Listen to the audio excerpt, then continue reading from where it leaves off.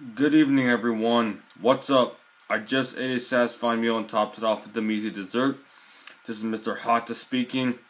Previously, I did some shoutouts, and there will be a Cartoon Network rant as well as a Nickelodeon rant coming up in a few weeks. One might ask, what is today's rant? Well, my friends, today's rant is on modern day music. I do apologize if this offends some of you, but I respect your opinion, so let's get started, shall we? Like many things, music has changed over the years. Without music, our world would be boring. Our life would be boring. Everything around us would be boring without music. Even if we were in a dark, quiet area, we would be bored eventually without a sound or two. Music expresses people's feelings, as well as their personality, and as well as what they're like and how they think and how they speak sometimes. Well, anyway, back to the main topic. Music has changed, like I said, in this modern day decade or modern day era. Over a decade ago, maybe 1990s, 1980s, rap wasn't extremely popular, but now it's skyrocketed, just like obesity in Mexico.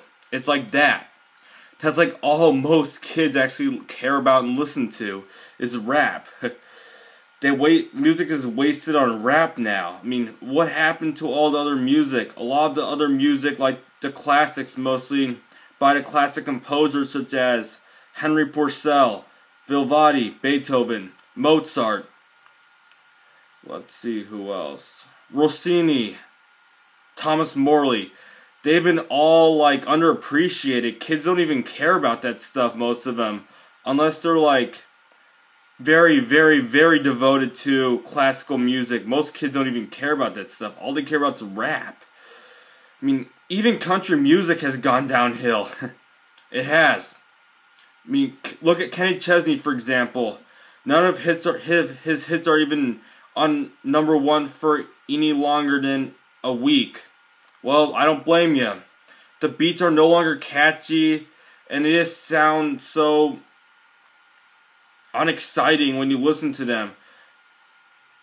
There's no oomph to it. There's no rushing adrenaline, no excitement, nothing to look forward to in the song. No comfortable beat at all in the music. That's what's making it go downhill. And the choice of words, how the voice is at certain points, the choice of instruments, it's all that. I mean, overall, the reason why music's going downhill is because people are probably running out of ideas, like TV shows. It's normal that people run out of ideas. Ideas will go out eventually. Although some possibilities are endless. But that's why things are going downhill in the entertainment. I'm not saying everything's downhill, but some of the music has gone downhill. Like country music, there are many songs that just sound the same. And there's some beats that aren't even catchy at all. They're not even fun to imitate at all. And also, remember back in 2012, I think it's July 2012 was when Gangnam Style came out. Yeah, that was only like a big deal for like a few months up until like November. It was like on DJs like 1 year later, but that was it. It's forgotten completely now. No one cares about it anymore. Harlem Shake was even shorter than that. In February or March 2013, just over a year, well over a year and a half ago, people were making Harlem Shake videos, and now that was for like 1 or 2 months. At least it was longer than that ALS Ice Bucket Challenge. But anyway, back to the main topic. Music will probably continue to go downhill at this point. I mean, most of the country music is even worth listening to nowadays. It seems like the first hits of some country artists were the best. Like Florida Georgia Line's Cruisin' was probably their best hit. Or Kip Moore hasn't made anything great recently. Let's see who else. Alan Jackson's gone downhill. Like, some 1990s music was better than now. I'm not saying all the 90s music was better, but still.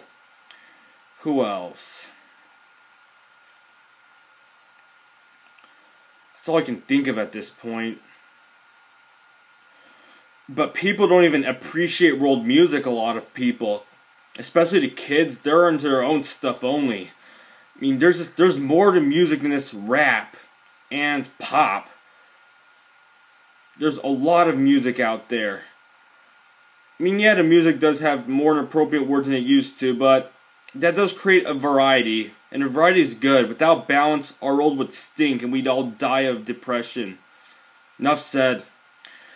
But overall, as I was saying, a lot of music out there is underappreciated, and just 2 or 3 genres are just way overrated, and everything else isn't even appreciated at all for its value. Every music genre has its own value.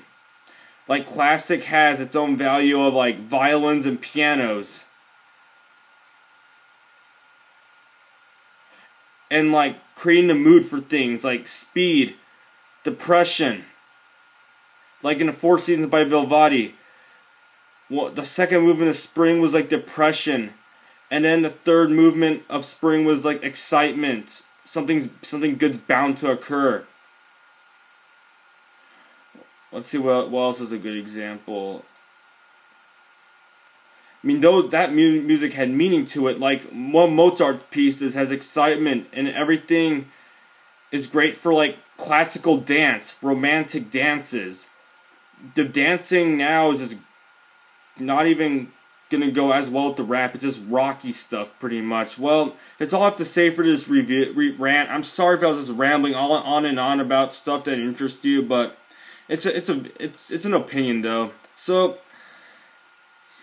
that's all I have to say for this rant. See you on my next rant. The Cartoon Network rant, Nickelodeon rants will be coming up pretty soon. So, gotta get to bed. Look at the time. It's getting late. Good night.